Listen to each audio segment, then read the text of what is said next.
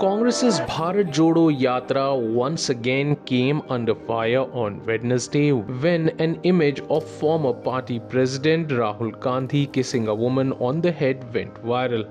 While the BJP attacked Rahul Gandhi for his gesture, the grand old party was quick to rebuttal, saying that it was a gesture of brotherly love by Rahul. The woman in question is Divya Maderna, who is a Congress party MLA from the Oneindia region of Rajasthan's Jodhpur.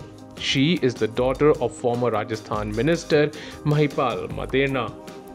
A third-generation politician, Maderna entered active politics in 2010. Both her father and grandfather were tall leaders in the Rajasthan's Jat community and served as Congress ministers in the Rajasthan government.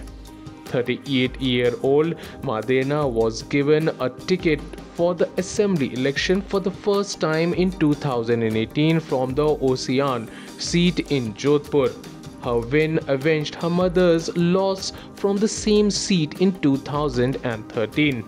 She has always been vocal against the Gehlot administration in the state and has claimed loyalty only to the party high command.